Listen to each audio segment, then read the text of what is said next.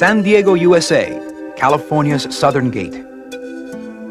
Navy town, industry, borderlines, factories, Mexicans, Americans, high-rise, businessmen, sun-washed beach sand, tourist-filled vacation lands, growing, building, affluence, urban modern development.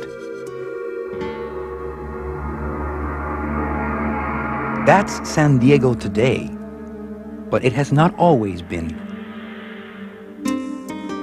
Once this fine land was Mexican. Once it was Spanish. Once it was Indian.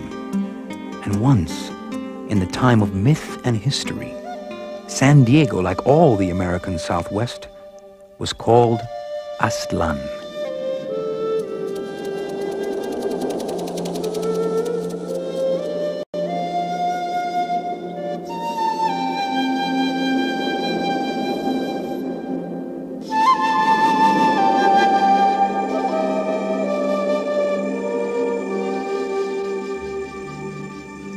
The ancient story of Aztlán speaks of a people who hunted from the Pacific to the Rio Grande.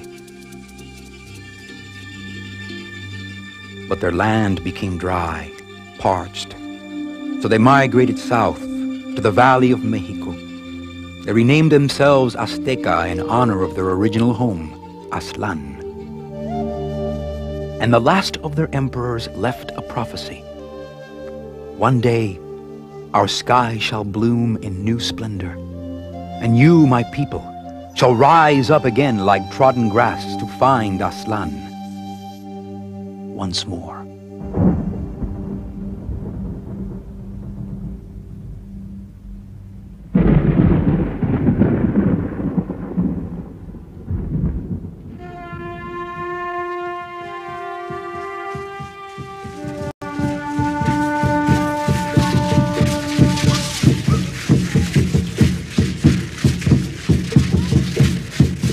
This is the story of one piece of Aztlán reborn, and how its people, the Chicanos, rediscovered their culture and history by claiming their destiny as a people and as a community.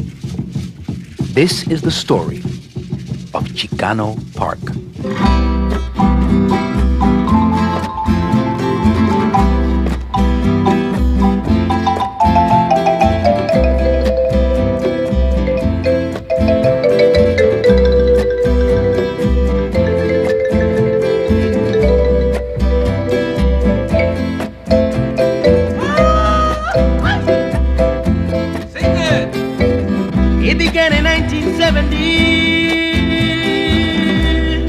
Under the Coronado Bridge en mi barrio, in San Diego, where my people began to fight for Chicano Park, for Chicano Park.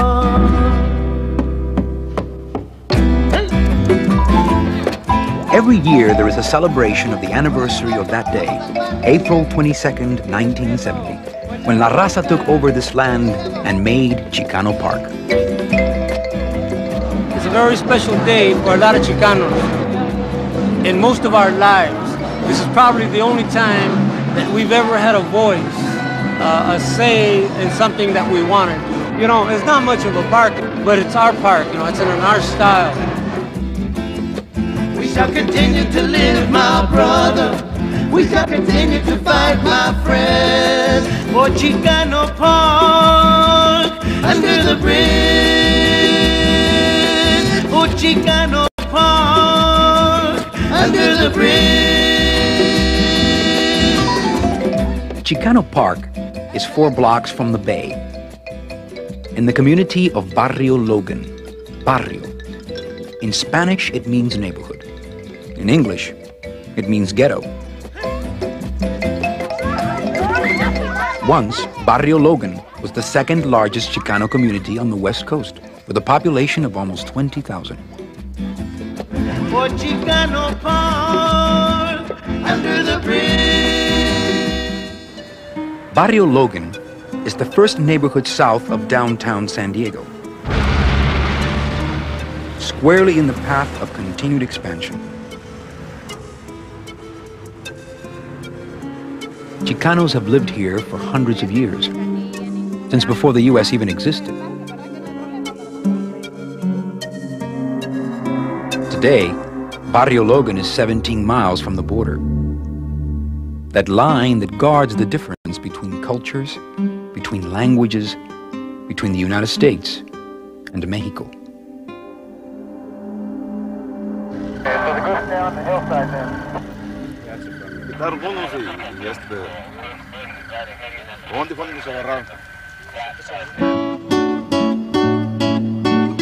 But once there was no border, and people passed freely across this beautiful land. My parents came at the turn of the century, and I don't remember a lot about that, but I do remember that all my life I have lived in the barrio. My mother died when I was very young, and my sister, my brother, and I lived with our father, who was a blind man and sold newspapers for a living. And I guess we were very, very poor, but I remember being very happy. All the children went to the same school. We all knew each other. We had everything here.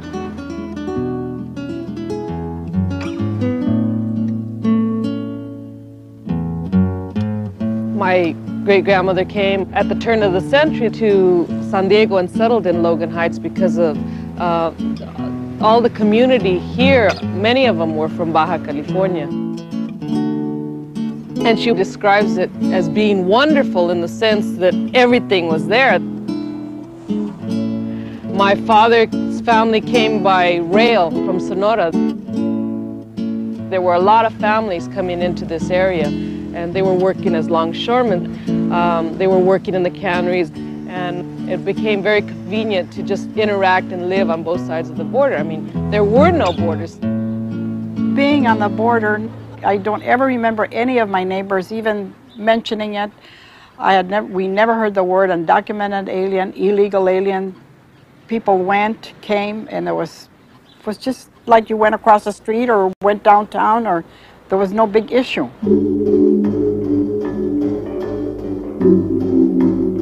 The border chain and checkpoint were set up in 1924. With the Depression of 1929, Chicano labor was no longer needed.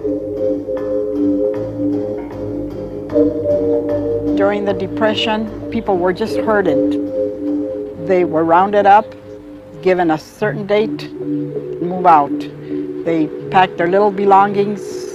Children that were born here, of course, had to go with their parents that weren't citizens. And I remember that my neighbors and I used to go down here to the railroad and see the train that was taking them. It was really very sad. The Depression weakened Barrio Logan, and as many people were deported, it became smaller in shape and in memory. I remember sometimes, I used to get in shouting matches with Anglos or something, and they used to be, and they would tell you, go back where you came from, And one of the things that always stuck out of my mind was that here I was, like Jose Eligio Gomez in la ciudad de San Diego, in the estado de California, and I was being told by somebody named Smith or Johnson to go back where I came from.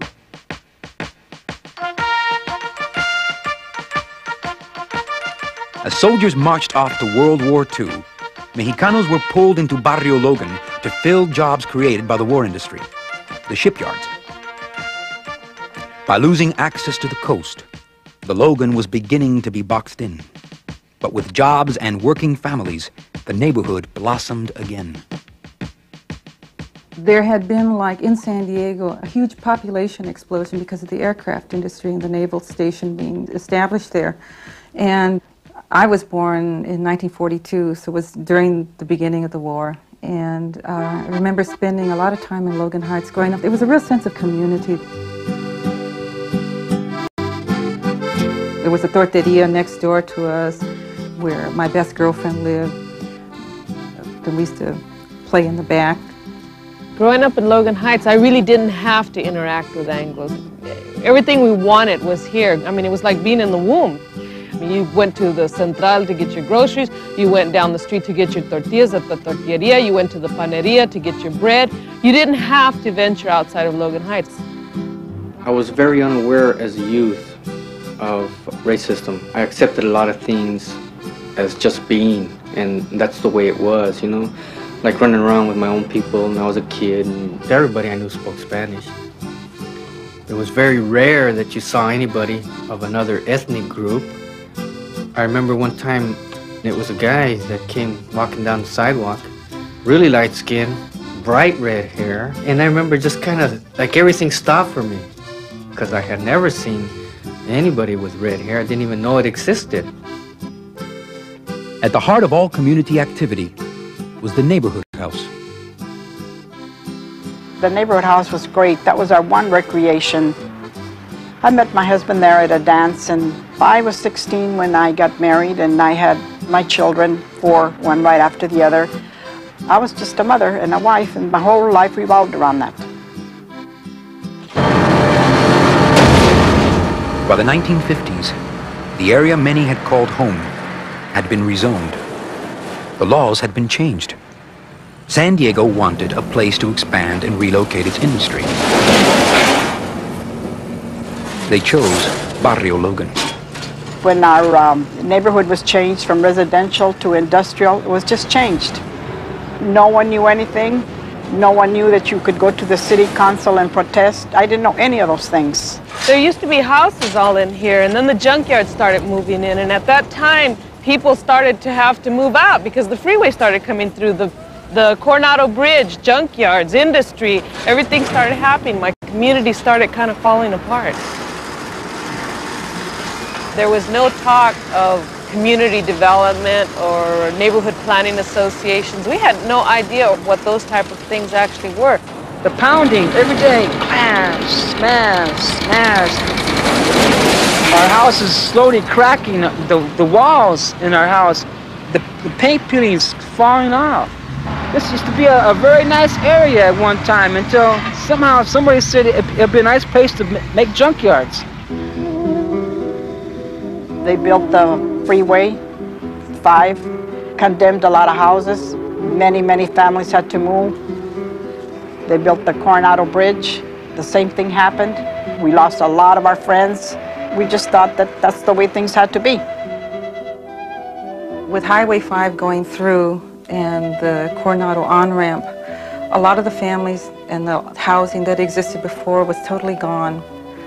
The little panerias were gone, the little tortillerias were gone, abandoned houses, abandoned storefronts. It was very shocking and disturbing to me. One day, somebody came and knocked at the door and told us that we had to leave because the state had bought the property and that we had to move because they were going to build a bridge there. So it was rather a surprise. I would walk up and down the streets passing through and I'd see this desolate area of our community where the homes had always been, nothing was there, it was all destroyed, and it was such a sad feeling to see this. I thought, what could change this? If only something could change this.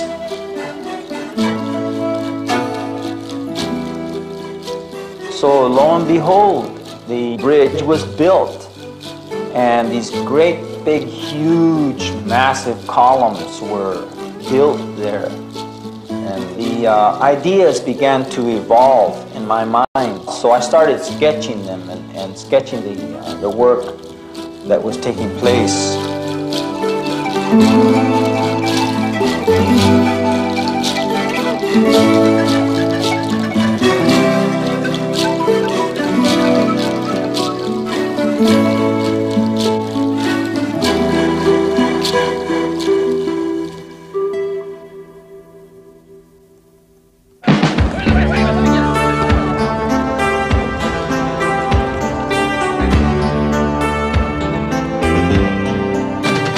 The 60s marked an explosive moment in the world.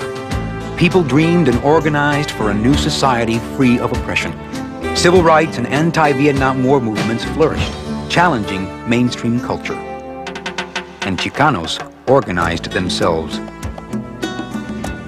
The struggle to create a united farm workers' union sparked a fire that roused Chicanos across the U.S. Self-determination for Chicanos as a people, alternative institutions to meet the needs of an ignored minority. Now, countless individual voices came together into the powerful chorus of El Movimiento, the Chicano movement. Social unrest was happening. Cesar Chavez had just had the march from Delano to Sacramento, and the movement was starting to develop. There were organizations such as Maya and Mecha, and there were all these sons and daughters of farm workers and cannery workers and railroad workers all meeting together in college, and it was a real awakening to see other students with the same backgrounds or similar backgrounds as I had. I walked into this hall, and there was the flag of the United Farm Workers. And it was such a strong impact. The colors and the imagery that I adopted it in my own artworks and began exploring this particular power.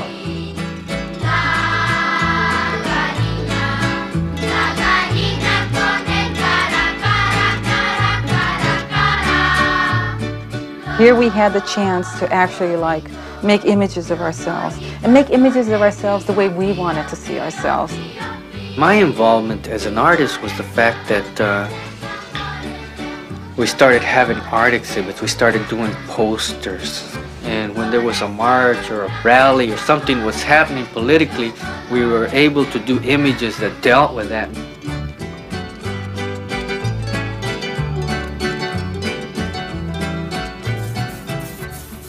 I just like to think of myself as indigenous.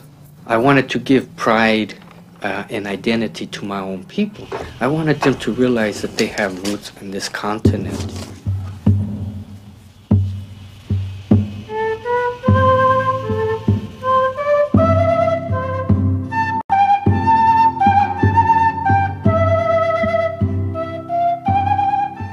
The only history that they were teaching was the California mission thing, you know, about the Spaniards came with the priests, and they had a idyllic thing going with the Indians, and I just couldn't relate to that. As I grew older, I kept looking, and the only thing I kept finding in history books was things like Pancho Villa was a bandit.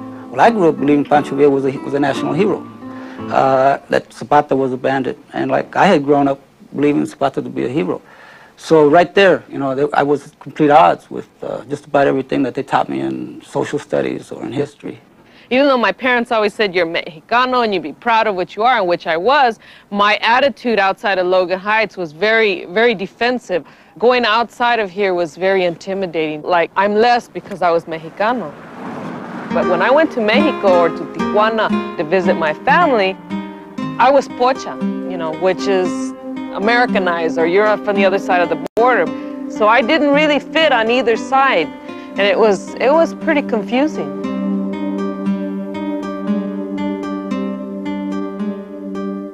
It was considered polite to refer to someone like me, "Are you Spanish?" rather than use what was then a derogatory term of Mexicans. When I became a Chicana, and I became a Chicano artist, and began to learn more about my history, there was a whole revolutionary, different way of looking at myself as a woman. And all of a sudden I looked at myself in the mirror and I said, you know, I'm not too bad looking. I didn't feel awkward or somehow strange or that I didn't look right.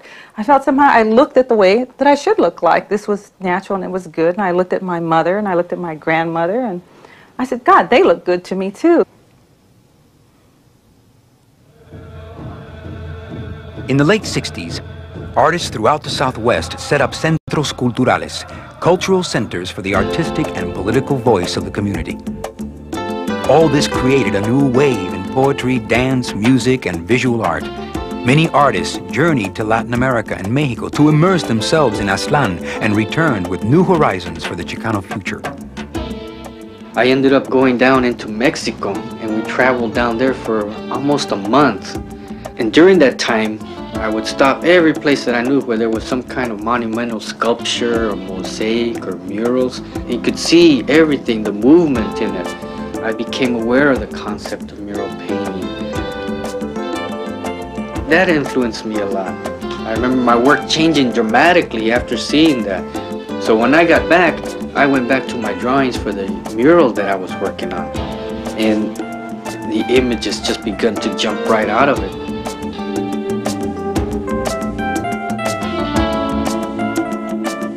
I think my purpose was to educate people as to the status of the society in the sense that of being a mechanized world, half man, half machine, the pollution of the air, war, destruction.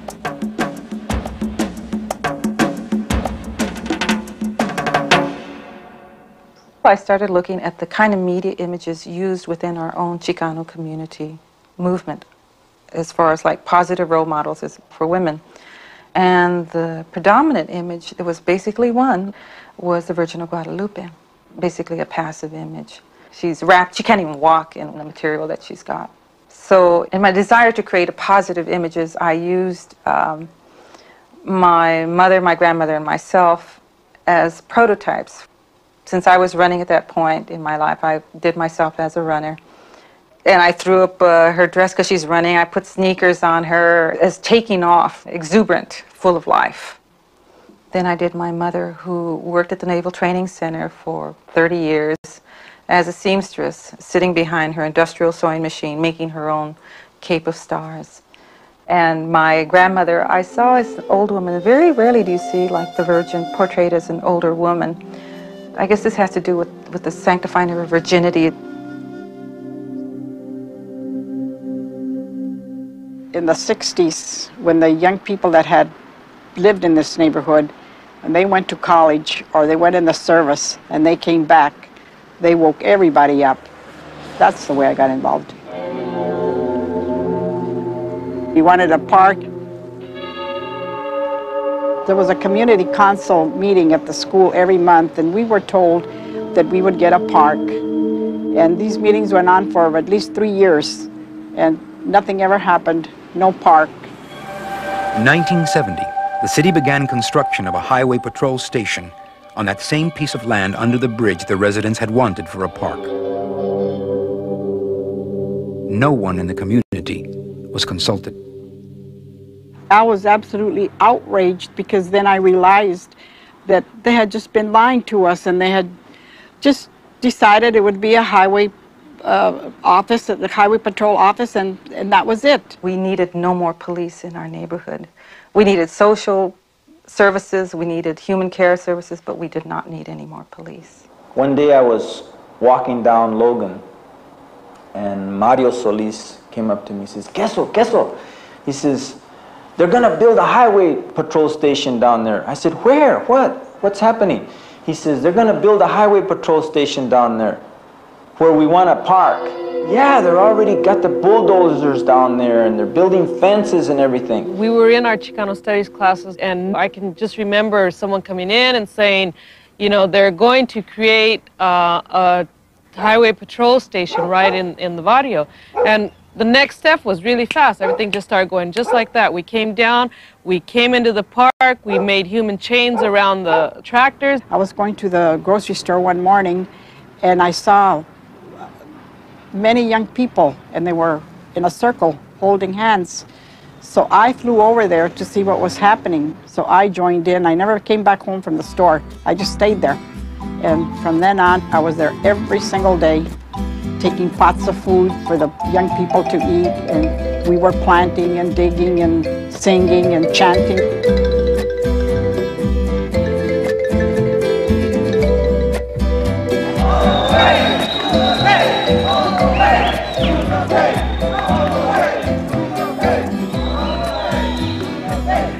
In the year 1970, the city of San Diego, under the Coronado Bridge, lied a little piece of land piece of land that the community of Logan Heights wanted to make into a park.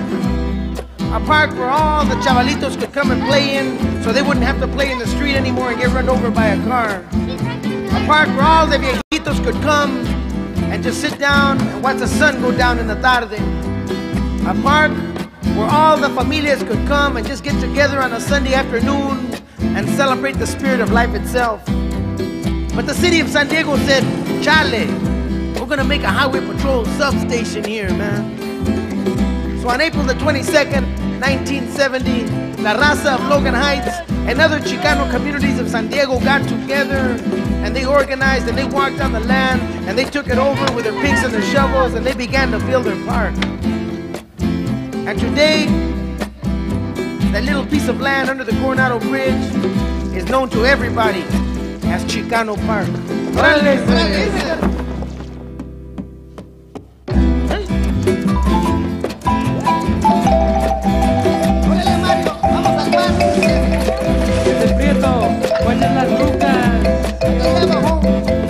We shall continue to live, my brother.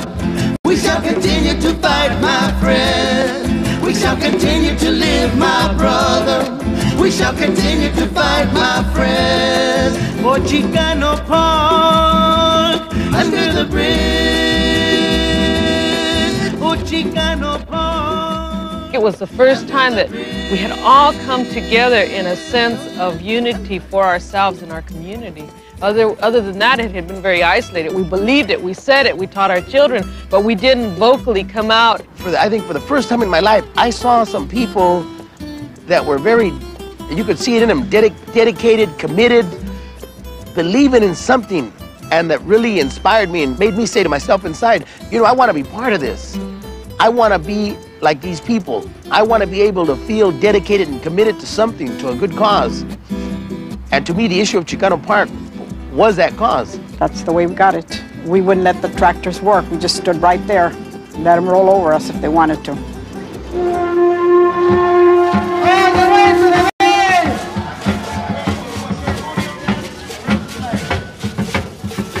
Chicano Park marked the rebirth of Barrio Logan. A small thing to some, a little piece of land, but to the Logan, it was something of their own. People remembered the voices of their ancestors fighting in the Mexican Revolution, crying, Tierra y libertad, land and freedom. Land and freedom.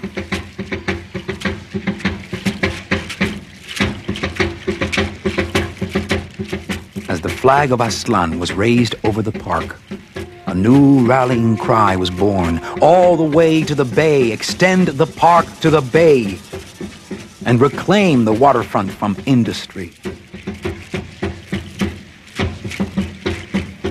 The ancient prophecy for a new Aztlán was answered. The trodden grass had risen up, thirsty, and drank the sweet water of victory. The park had been won. Now it would be made beautiful.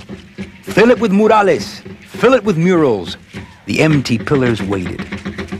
New Chicano art was about to emerge for the world to see.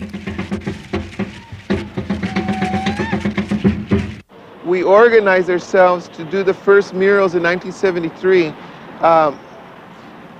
That whole process of doing the murals and trying to get permission from the city was very difficult. We had to do a lot of bureaucratic red tape. There was a lot of paperwork. Every time we accomplished one step, there was always another step. But we did a lot of preparation, putting the primer, scaffolding, paints, brushes, because permission or not, we were going to paint. The paints were all laid out, and there's this gigantic wall there, and all of us were just looking at this wall. So we poured out the paint, and took some rollers, and attacked the walls with the rollers, and put color everywhere. There was at least 200-300 people that all of a sudden were all over the walls. Just the energy of all the people just gathering over here, grabbing brushes and going for it. It was done spontaneously. We exploded on the walls. Whatever went on the walls. If we thought we had control, we realized that we really didn't. By the time everybody got done, there was names, there was Donald Ducks, there was Mickey Mouse, there was all kinds of things all over.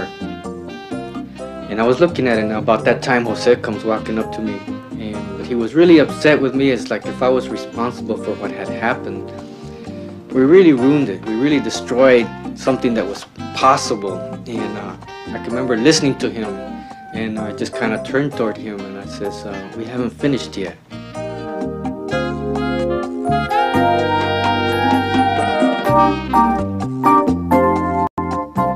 So for about 4 or 5 months, there was about 5 or 6 of us that kept going back and working on those walls.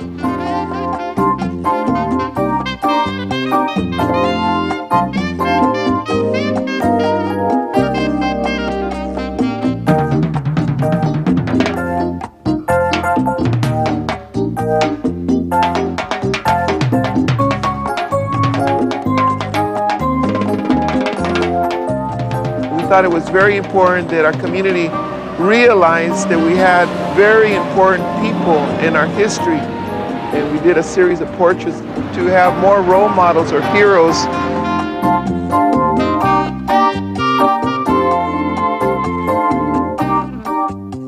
This was our first attempt to coordinate and to work a mural.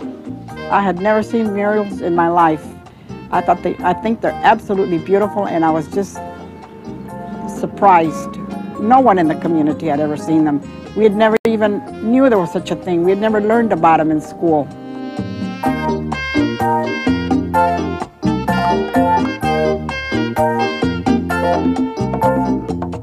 These were the first murals in the park, a celebration of all the images from the Chicano experience. So there was so much to paint. Red and black, the United Farm Workers flag. Black and red, the Aztec symbol of the 4 directions of Mother Earth. Quetzalcoatl, the plumed serpent of knowledge arching over the community. The Kiosco, a stylized Mayan pyramid to be built at the center of the park. La Muerte, the Mexican death skeleton, reminding everyone of the everlasting dance between life and death and life. And the mestizo face, symbol for the fusion of Indian, Spanish, and Chicano cultures. The murals reached back and then forward to the present and beyond into the future. Chicano Park all the way to the Bay. We will have Chicano Park all the way to the Bay. We're asking everyone to please be down here on Tuesday, April 22nd at 12 o'clock noon to participate in the March to the Bay. Chicano Park was a flowering of Chicano power and a challenge to those in San Diego who had planned for the barrio to disappear. Yet the question lingered, how to bring about change. The park was such a great victory that almost all the people that were at the park take over. Then we moved over to the neighborhood house and took that building over. And it was decided that it should be a free clinic. Then I thought, well, we do have some rights and we can speak up and change things. We started with volunteer doctors, volunteer nurses, and it was just wonderful. I was so apprehensive about the city council taking the building from us that I slept outside on the porch, just to guard the place, see that nobody took it away from us. In the early 70s, the barrio's strength was rising. Other small volunteer self-help organizations sprang up. La Escuelita, a Chicano's free school. The Barrio Station, a community youth center. Toltecas en Aztlán, an artist collective. It was a time of intense creativity and exuberance. The Logan was in motion. Everything seemed possible. At a moment's notice, just almost like a snap of the finger, we could have 200, 300, 400 people marching and demonstrating in front of city administration to get our issues heard. You had to fight for everything. You wanted grass, you wanted a faucet, you wanted trash cans. There were umpteen meetings to ask for a lousy trash can. Then the kiosco was another thing. They didn't like the plans for it. They didn't like it. It looked like a pyramid. They didn't like this. They didn't like that. So what? wasn't going to be their park, it was ours. We wanted the kiosco the way it was, had the blueprint, and that's the way it was. After the park takeover, something really nice and beautiful started happening. It wasn't just confined to the park, though. I mean, the Centro Familiar was organizing the social workers, the artists were organizing the artists, the teachers were organizing the teachers' organizations. A lot of movement was taking place. Danza, folklorico, music, all the arts themselves were flourishing. People were flourishing. It was like as if the seed was finally getting watered and people started sprouting.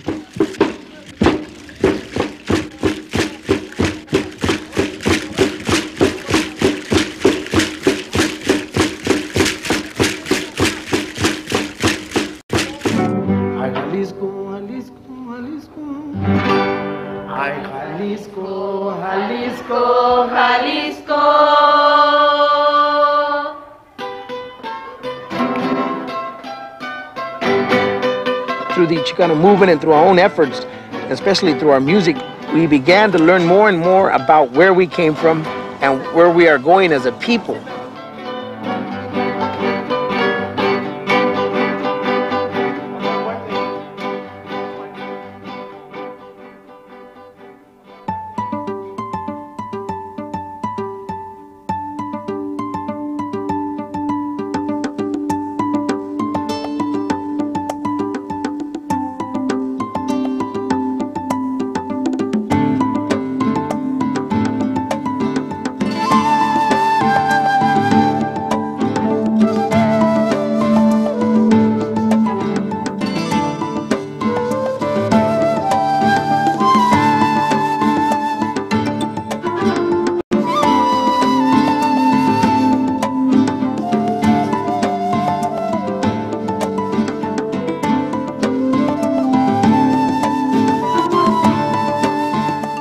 This was the height of the movement, politically and culturally. Logan artists traveled to other communities to paint. Chicano artists from elsewhere traveled here to Chicano Park. It was the time of the artistic collectives.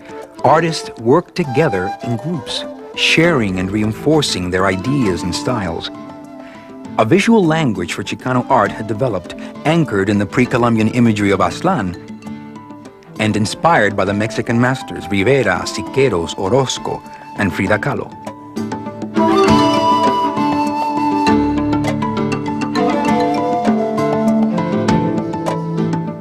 Chicano art chose its subject matter from the political issues of the day, be it the farm worker struggle or La Tierra Mía, my land, Chicano Park.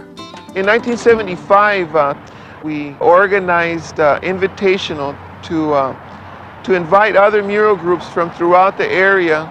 The Royal Chicano Air Force was one that brought down a really good contingent of artists.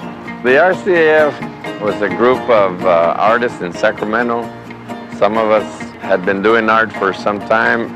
A lot of the people that started the group with us were our students. So we went and we had 9 days to do it.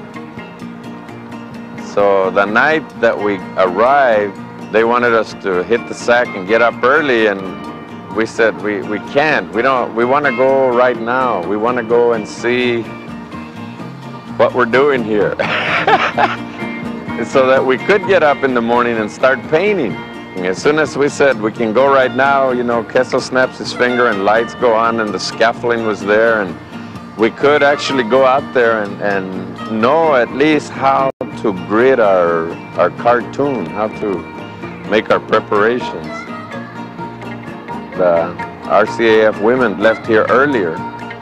They had already started their mural when we got there. And I think the women messed up by jumping the gun. See, they took off without letting us know. So it was a solo flight that usually in the RCAF, you know, it's a court martial, man. In which case they would have come back and said, "What are you talking about? We know you guys too well."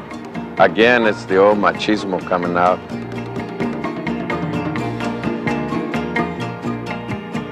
But they did a very beautiful pillar.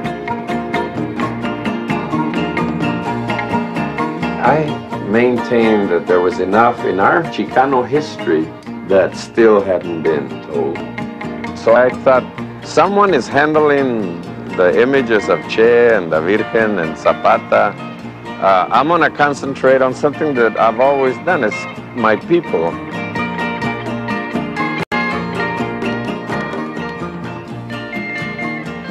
Having been brought up in the Fresno area, San Joaquin Valley, after leaving New Mexico, and being farmers in New Mexico, it was like a natural. So I did a farm worker family.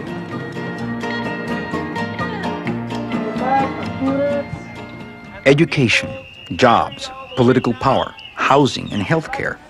These were El Movimiento's national agenda, issues that affected every Chicano and Chicana in the United States. And in Chicano Park, local issues shared the center stage. Oh, come up here for those people who want to stay together, down to the land, on the waterfront. Barrio Logan mobilized around the All the Way to the Bay campaign. And in 1,000 city council meetings, San Diego resisted every step of the way.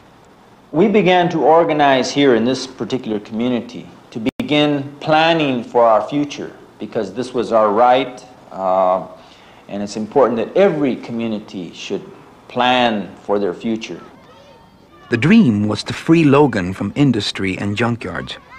But did the barrio have the strength to realize it? Or would San Diego force families out of their homes, like so many others that had been forced out before? When they built the freeway, and then they built the bridge, the residents here weren't recognized as being residents. They were just recognized as people who hadn't gotten out of the way of the junkyards yet. You know, because they're coming, the freeways and the bridge, and these people haven't gotten out of the way, but they'll be out of there in a few years.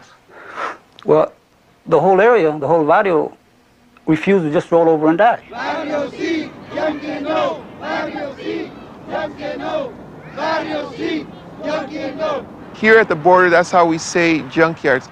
Yonques no. The mural, Barrio Sí, Yonques No, was part of the campaign to drive out the junkyards. Making this billboard was a moment of harmony within the Chicano movement, artists and activists working together to build a better community. Más casas, menos yonques. More houses, less junkyards. I went to all the meetings with all these young people. They all came after me, and I went because I guess they thought if they took an old lady along, it would be respectful. And we finally got some of the things we wanted.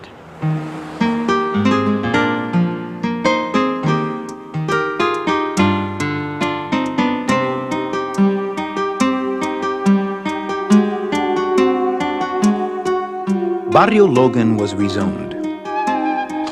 Junkyards began to move away. It was a victory, but not like the park takeover. The politics of the Chicano movement had changed. Less confrontation, more meetings, meetings, and more meetings. The All the Way to the Bay campaign was being stalled by endless meetings with city attorneys, city council, the Port Authority, and the murals. By the late 70s, the period of spontaneous murals bursting onto the walls was coming to an end.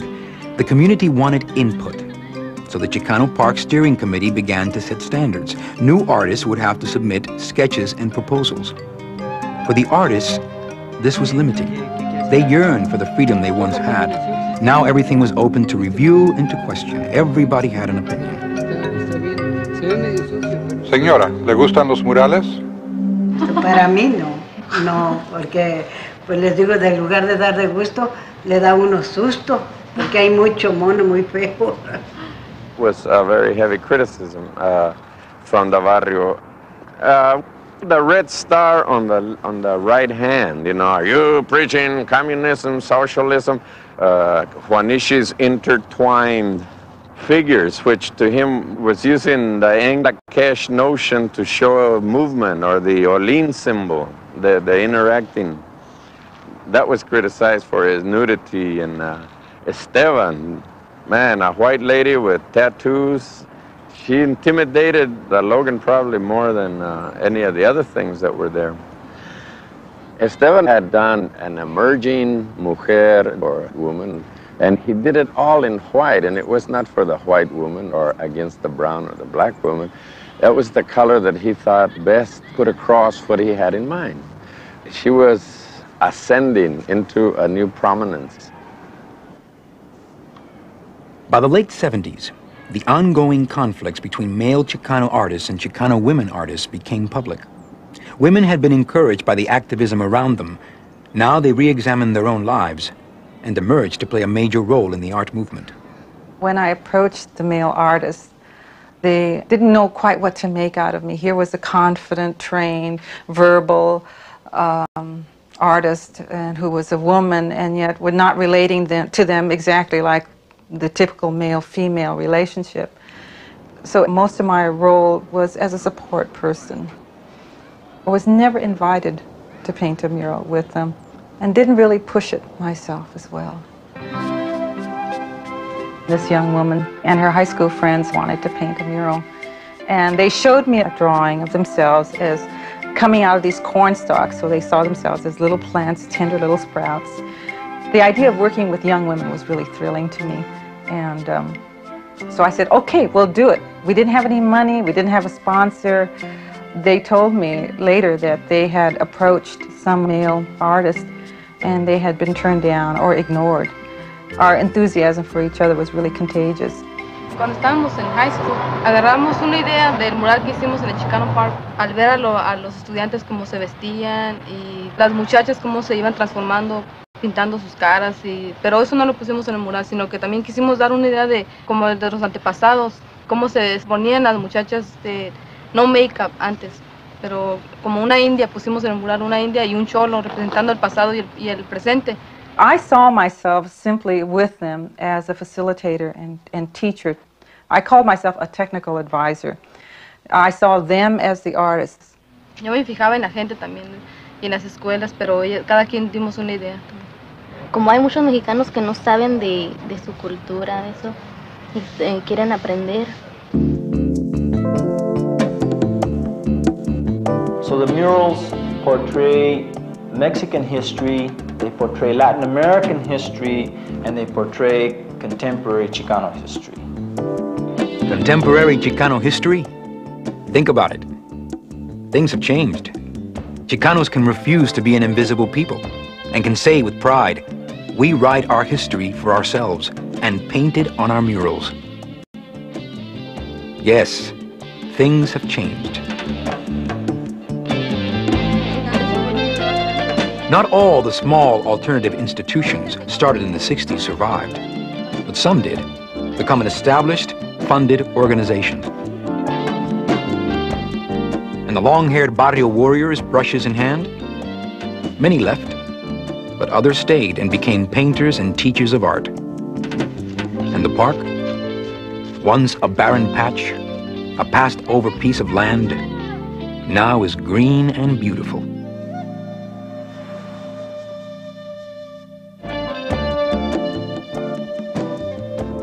Chicano Park has become a set of real-life stories of a people's self-determination, a message of creativity and struggle, not just for the sons and daughters of Aztlán, but for all the people and all communities. Let Chicano Park speak to those who dream of roses, but swallow thorns, as a tale of hope fulfilled.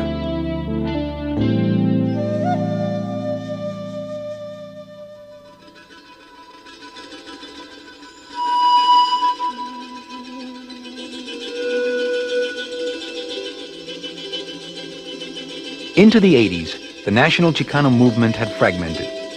In Barrio Logan, activists focused on the single issue of enlarging the park to the bay.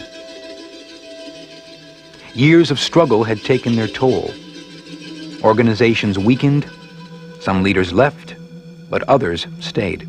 Since I began to work on the murals, I've never left them. I've always been restoring them, a little bit here, a little bit there. I'm still involved. Every time there's a picket, every time there's a march, I'm there. Over the years, I've been involved in the free clinic that has just grown tremendously, and I never dreamed in my wildest dreams that it would be the way it is now.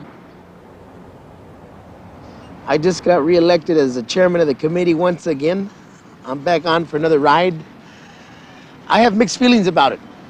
Over the years, it's been like a roller coaster ride. There's been times we've been riding high and times when we'd be riding low. We've had problems within the organization, problems sometimes with membership, disagreements. But I've taken on the chairmanship here because by letting a lot of this division continue, we are setting a bad example for our children because they're going to grow up and it's going to cause them the same problems that we had, the same miscommunications that we had. Like so many times before, the population of Barrio Logan is changing. By the end of the 1980s, Barrio Logan began to shrink again as San Diego continued to expand. The growth of San Diego was accelerating, the downtown was revitalized, and a new convention complex installed. San Diego is on the move, and Logan is in its path. For Chicano Park, the future is an open question. It can be the symbol around which people can rally and defend their barrio, or it can be the last Chicano island as families are forced from their homes by the pressure of San Diego's urban development. It is a question that the future and the people of Barrio Logan will have to answer. We are united. We are not divided. We are united. We don't have to fall apart right now. We have a common goal. In spite of all conflicts, Barrio Logan moved forward. In 1987, the community won a victory, extending the park to the bay, acquiring 3 acres on the waterfront. This took 17 years. Even though the population around Chicano Park is more scant, every year people do use the park. I mean, and every year in Chicano Park Day, there's a celebration with thousands of people. There's a greater meaning beyond simply the neighborhood now. In a sense, it's almost a memorial to all the little barrios that exist across the country where working class people live. But we're not going to go down easily.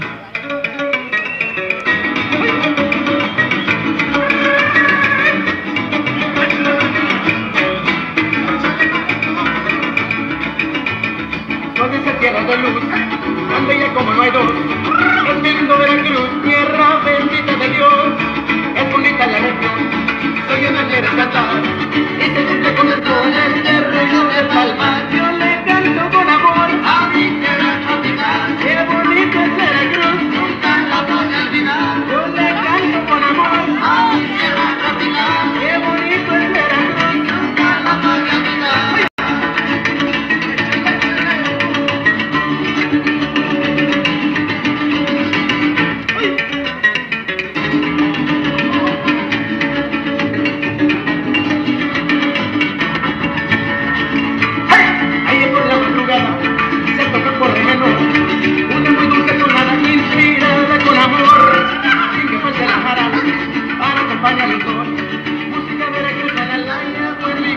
I never realized that I could do the things I did or had the strength or even had the guts to do it, you know.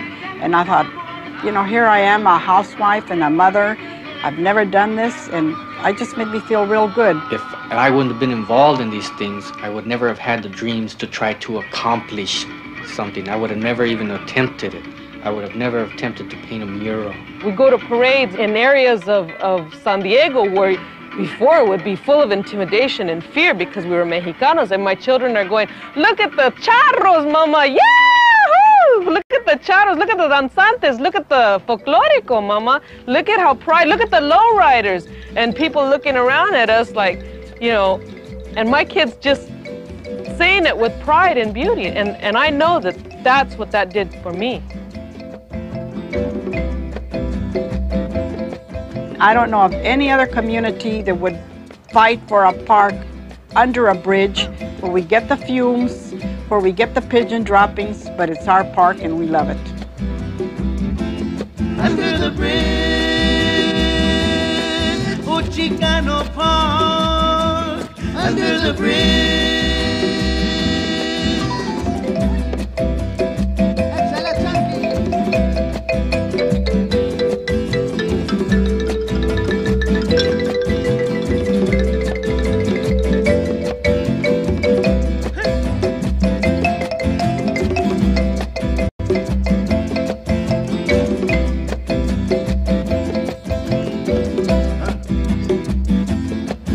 shall continue to live, my brother. We shall continue to fight, my friend. We shall continue to live, my brother. We shall continue to fight, my friend. For Chicano Park, under the bridge. For Chicano Park, under the bridge.